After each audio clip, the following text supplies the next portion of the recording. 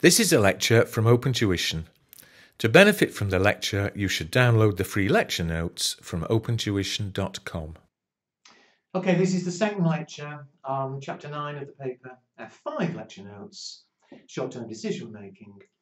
And if you remember in the previous lecture, I said there were three different topics we were going to go through. And so the last one we looked at shutdown decisions. This one, in fact the most important of the three from the point of view of the exam, is relevant costing. And although as always I'll explain it by using the example, just let me give you a very brief introduction to it. Suppose your company currently makes desks. We make thousands and thousands of desks. That's our work. And we've been through already how you might go about getting the cost per unit and then deciding on a selling price. But we're quite happily producing desks. But suppose somebody comes along and says, could we, as a special one-off job, make them 200 tables? We're quite capable of making tables, you know, they're very similar to desks. But this isn't going to be a new long-term product for us, like desks are. It's just a one-off job. Can you make me 200 desks? How much will you charge? Well, surely, because it's just a one-off job, the approach we're going to take is say, okay, if we do make these desks, what extra costs will be involved?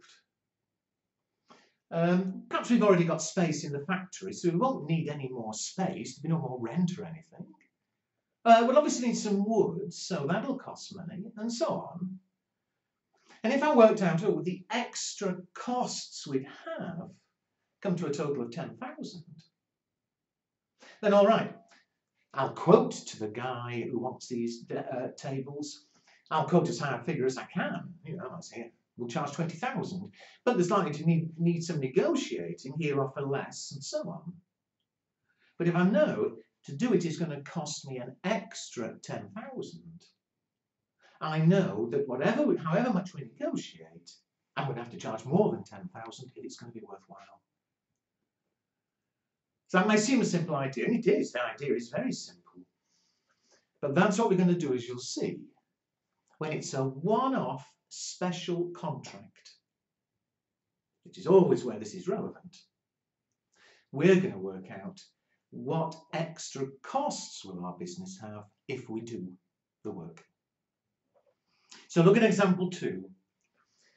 Have a very quick look at the question with me, and then we'll get on with it. The managing director of Parcel Limited, a small business, is considering undertaking a one-off contract and has asked her inexperienced accountant to advise on what costs are likely to be incurred so she can price at a profit. And this inexperienced accountant has come up with this schedule, wages 28,500, supervisor 11,000, and so on, and come up with a total cost of 98,300. And there are lots of notes there, which shortly we'll read. Note 1, Note 2, Note 3, explaining what's exactly happening. Now, it's an inexperienced accountant, so the danger, of course, is they've not done it properly, because it's a one-off contract. We should be doing what I said a minute ago. What extra cost will there be if we do the work? And so we're going to have to check. And the question, if you look to the end of the question, which is on the next page, he says, adjust the schedule prepared by the accountant to a relevant cost basis, incorporating appropriate opportunity costs. Now, I've yet to explain the word opportunity costs, and I will as we go through. But what we're going to do is we're going to rewrite this schedule, direct wages first of all. And when we've read the relevant note, we'll decide what figure should be brought in. Maybe 28,500 is right, maybe it's wrong, you know, but we're going to make sure we get the right figure. So I'm going to redo the whole schedule, read the notes as we go along. So let's do wages. Note 1. Direct wages comprise the wages of 2 employees, particularly skilled in the labour process for this job, who could be transferred from another department to undertake work on the special order. So we've got these 2 men, they pay 28,500, and they would be moved from their existing work to this new job. Well, so far there's no extra cost. We're going to be paying them 28,500, whatever. If we don't do the job, they stay where they are and they pay 28,500. If they do the new job, we move them and they still pay 28,500. So far there's no extra cost involved at all. But let's carry on. They are fully occupied in their usual department, and subcontracting staff would have to be brought in to undertake the work left behind. And subcontracting costs would be 32,000 for the period of the work. So what's going to happen? We move these 2 men and we're paying them whatever. But because we've moved them, we are going to have to spend 32,000 on subcontractors. And surely there is an extra cost. If we don't do the job, we wouldn't be paying that 32. If we do the job, we would be. That is relevant, except we're not quite there. Different subcontractors who are skilled in the special order techniques are available to work on the special order, and their costs would amount to 31,300. So in fact, we'd have a choice. We either move the 2 men and pay 32,000 for people to do their work, or we leave the 2 men where they are and get these different subcontractors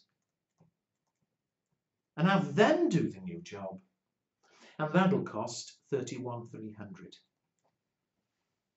Well, surely, if we're going to do the new job, we'll choose whichever's the cheapest. And say, in fact, the best way of doing the new job, the cheapest way of doing it, will be to different subcontractors. And so, here's my schedule proper. The relevant cost is 31,300. And if this was the only cost involved, I'm quite happy to do this new job, provided I can charge more than the extra 31,300 that we're having to pay. Okay, so we've done the first one. And we're going to carry on with the others. But one thing about relevant costing is there's very little here you can actually learn. Every question's different. You can't just learn 6 different rules here. The problem is understanding the logic. Once you've got the idea of it, what we're trying to do and the approach we're taking, then it's actually quite easy. The problem in the exam is the reading. You know, just that one could quite happily be a multiple choice question. And the problem is there's a lot to read there. You know, it's so easy, especially when you're rushing, to misread and do silly things. But you couldn't learn number 1. I mean, number 1 might never appear again. Anyway, let's carry on. What about the second one? I've kept the same order, obviously. Supervisor costs.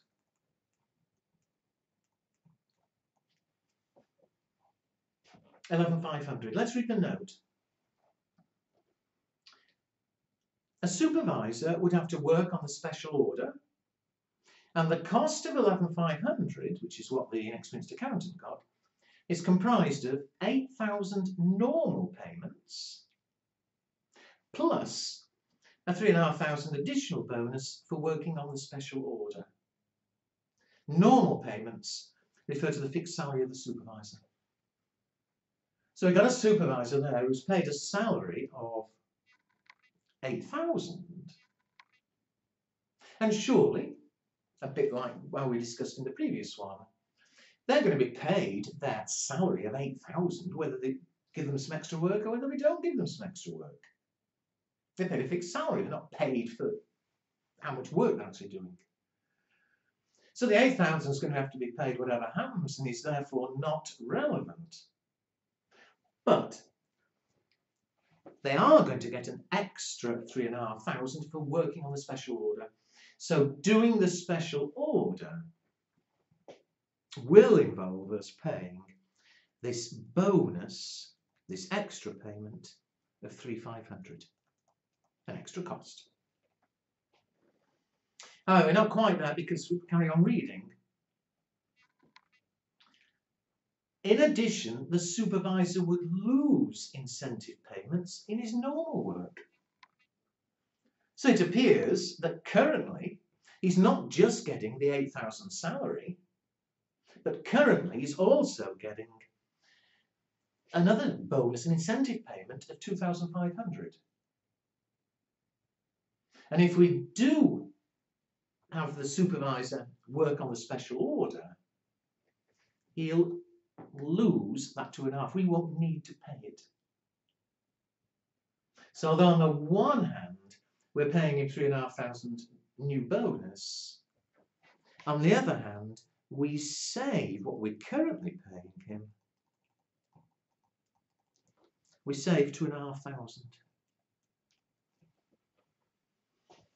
And so in fact the extra cost of doing this special order, it's going to cost us an extra 1,000. There is one more line. It is not anticipated that any replacement costs relating to the supervisor's work and other jobs would arise. So there's no other costs involved. It's not like the previous one where we were going to have to get in some other staff. So the overall effect on us, as far as the supervisor is concerned, is simply that we'll end up paying him 1,000 more than we currently are. Good. What about the next one? What is the next one? Overheads.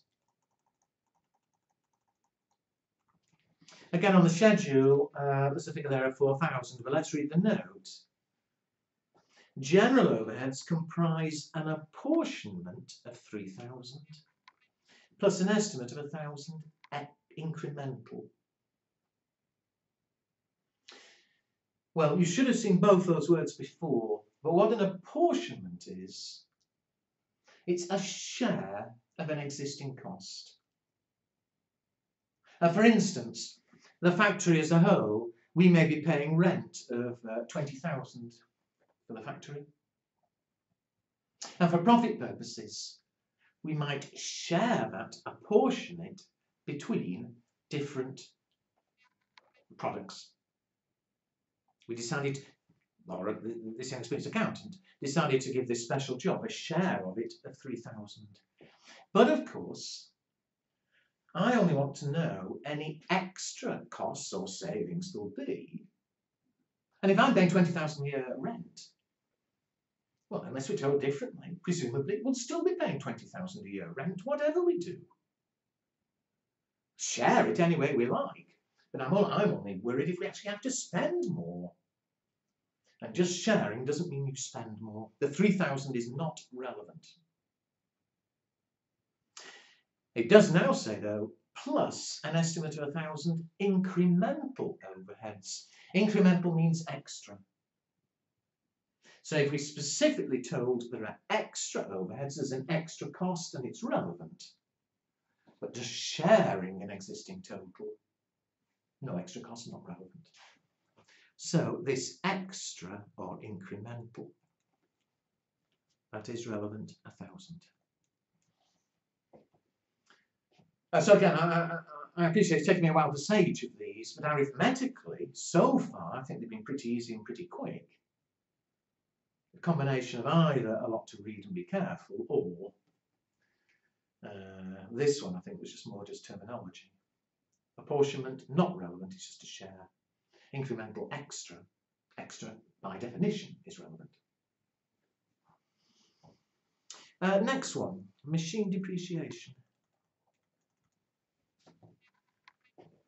Machine depreciation represents the normal period cost based on the duration of the contract. Now, although you wouldn't be expected to do depreciation, paragraph 5, you should all be aware from earlier exams what we mean by depreciation. And you've several ways you can calculate depreciation, but do we not normally work out the depreciation each year? It's a period cost. Well, fine. This machine depreciation is based on the normal cost based on the duration of the contract. But surely, unless we were having to buy a special machine, and he certainly doesn't say that, if we've already got this machine, then surely we'll be depreciating it, whether or not we do this work. There's no extra cost involved. We've already spent the money and bought the machine. That's only relevant if it meant buying a new machine. However, the second sentence, it's anticipated that 500 will be incurred in additional, extra, incremental maintenance costs. Extra cost is relevant. So depreciation itself is not relevant at all. But this extra maintenance, extra cost, how much was it? I've lost it. 500.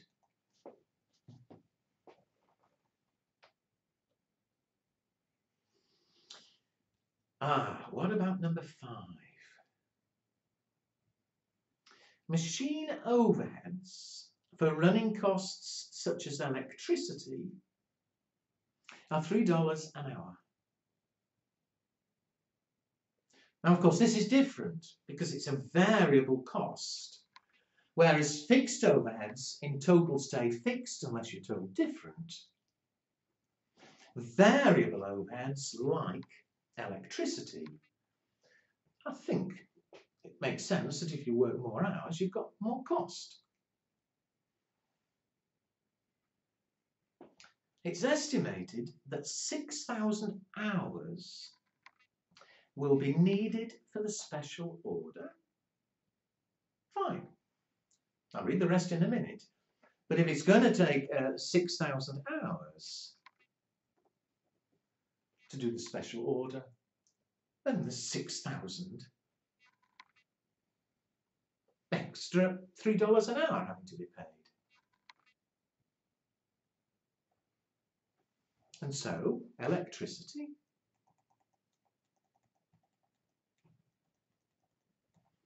what is it? 6,000 hours? $3 an hour, 18,000.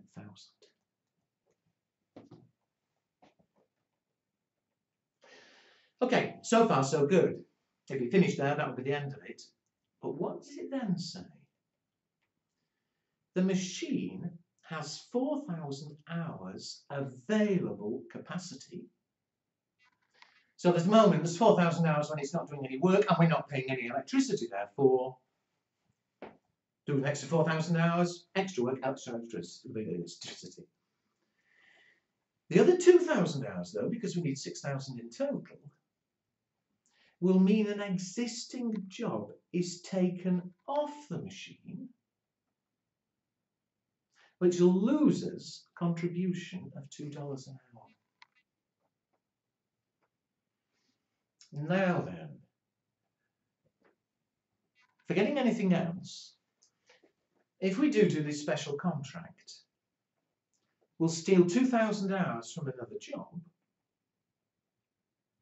That'll lose us $2 an hour, so we'll lose 4,000. Well, I'm only going to do the new job if it gives me more than 4,000. And so this lost contribution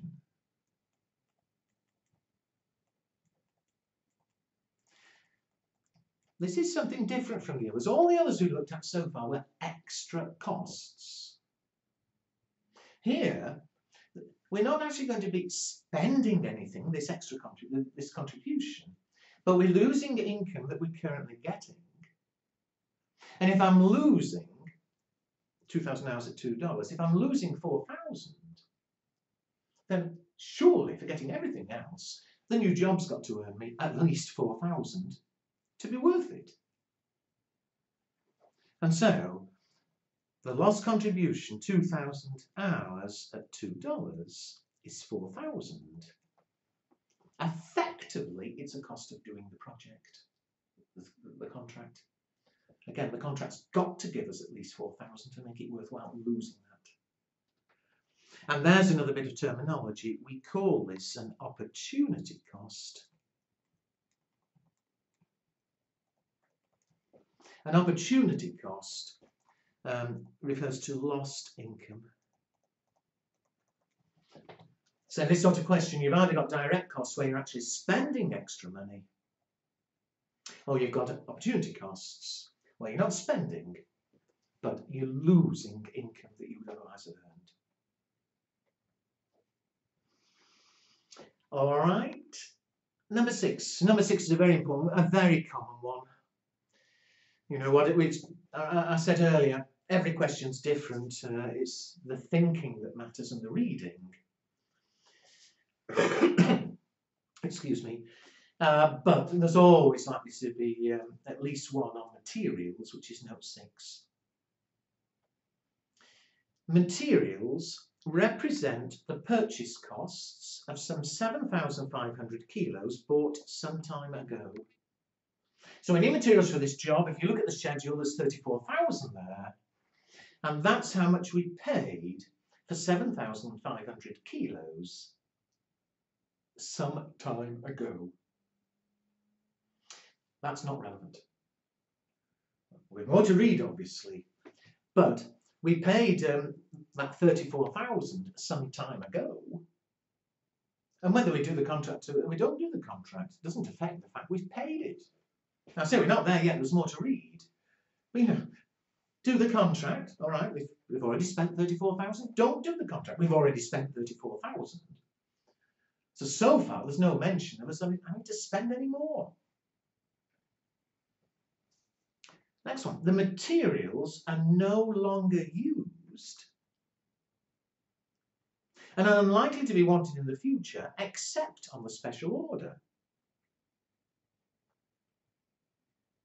And the complete inventory of materials, there happen to be 10,000 kilos there. Remember, we only need 7,500. But all the inventory or part of it could be sold for 420. Before we read the next bit, why is that relevant? If we do the contract, we just take the material off the shelf. We don't have to spend any more. It's there. In that sense, it's free. But if we didn't do the contract, we would sell those 7,500 kilos for 420 a kilo, and we'd get some income.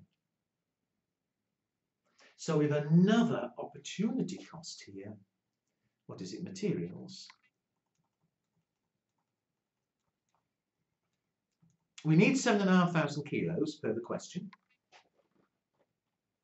Again, if we didn't do the contract, we'd sell it and earn $4.20. By doing the contract, sorry, I'm trying to find my calculator here. By doing the contract, we're losing income that we could have received. And so again, it's an opportunity cost of doing the work.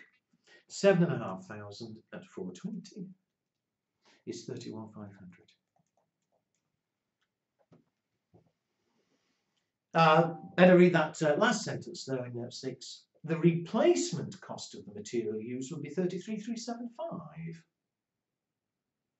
Well, why on earth would I want to replace it? You know, buying new would be 33,375.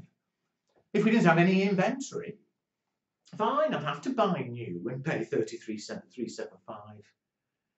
But we're certainly not going to buy any new. We're just going to steal material that's already there. As a result, we'll lose the income we could have had. All right, over the page, nearly there. Because the business does not have adequate funds to finance the special order, a bank overdraft of 20,000 will be required for the project duration of 3 months and will be repaid at the end of the period. The overdraft rate is 18%, and I haven't written, but you would be told 18% a year. Now, when this was asked, I mean, this was actually an old exam question, a very old one. And when it was asked, a lot of people got very upset. Or perhaps they weren't upset, but they got it wrong. Because the fact it needs an overdraft of 20,000, they thought, oh, we're going to have to spend an extra 20. Let's stick that on our list as well. But it doesn't say we're having to spend an extra 20. It doesn't say, oh, we have to go out and buy a machine and spend 20,000. It's just that while we're doing this work, because of doing the work, it means our bank balance goes negative for a period and then stops being negative. And so it's not costing us 20,000. We're not spending that 20,000 on any specific bit. We needed the overdraft to cover the cost of everything else we've listed. But the extra cost that will be involved is interest. You know, if we didn't do the job, we wouldn't have an overdraft, there wouldn't be interest payable. Do the job or overdrawn?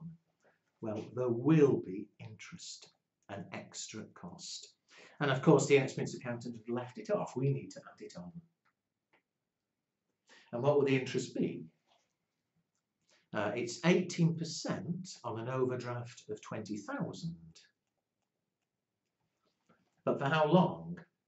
It says for the duration of 3 months. And so the interest that we'll have to pay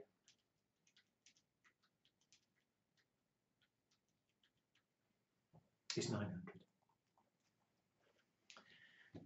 I think with the managing director service specials such as this, relevant costing should be used, incorporates opportunity costs. She's approached to create a revised costing schedule. Well, there we are, we've got everything.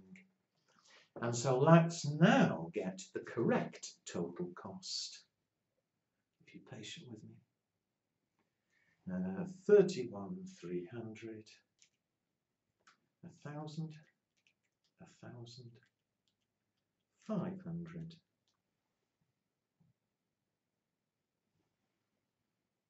18,000, 4,000, 31,500, 900, 88,200. So I hope I've done my additions right, I think I have, but 88,200, excuse me. What's the relevance of it? Relevant cost. There's the relevant cost of the job. The relevance I said at the very beginning. Having done that, we will go out and quote a price to this customer, and obviously you'd like to quote as high a price as you think they'll pay. Maybe you'll quote 100,000. But if we start negotiating, they want to pay less and so on. Well, we can afford to go as low as 88,200. All right. It has to be more than 88,200 for it to be profitable. So as long as we can get more than that, then it is worth doing the work. So, you know, it's just, you need to know that surely when you're negotiating. Otherwise, they say, well, I'll pay you 50, and the danger is you'll say, okay, we'll take 50. You know, we needed to do that work. Before I leave it, just one bit of terminology, or one more bit of terminology. If you look back to the materials note 6, it said materials represent the purchase cost. So the 34,000 that's currently on the schedule represents the cost of 7,500 kilos bought some time ago. And I said that was not relevant because whether we do the contract or we don't, that money has already been spent. It's dead money. It's not relevant. And so that is called a sunk cost. A sunk cost is where we've already spent the money.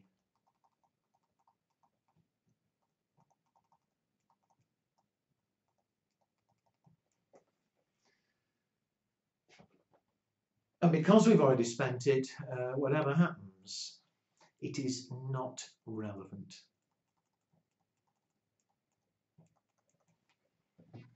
Now, the general energy matters because there can be, I mean, here it didn't matter what we called it, just the fact that we didn't bring it in. But you can get questions where they ask you specifically, check you do understand what we mean by a sunk cost or an opportunity cost. Sunk cost, you've already spent the money, not relevant. And I will add one more, which doesn't apply, I don't think, to this question.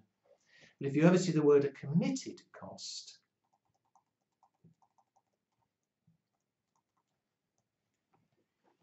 a committed cost is where you haven't yet paid the money, but you're going to have to pay it whatever happens. So a committed cost is where you've not yet paid, but will have to pay whether or not we do the new work.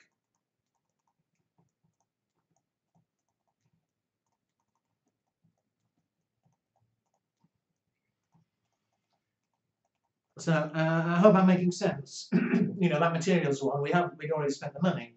But if I told you, oh, we've already got that materials, bought some time ago, we haven't yet paid for them, but whatever happens, we're going to have to pay 34,000 for them. Well, because we're going to have to pay the money whatever happens, we call it a committed cost, and again, it's not relevant. The two things that are relevant are incremental costs, any extra costs of doing the work, and opportunity costs, the income, the lost income that we would otherwise have received. All right, so that took me a while, but and we've one more technique to do, which I'll do in the next lecture. But I've already said, I think, of the three techniques, shut down, relevant costing, and next time make a buy, by far the most important is relevant costing. You know, it really is a question of practice. As always, there's a test when we come to the end of the chapter, there's some questions there. But otherwise, it's your revision kit or exam kit where practice, practice, practice, and get used to the wordings and the thinking. And obviously use the Ask the Tutor forum if you come to one which you can't sort out why the answer is what it is.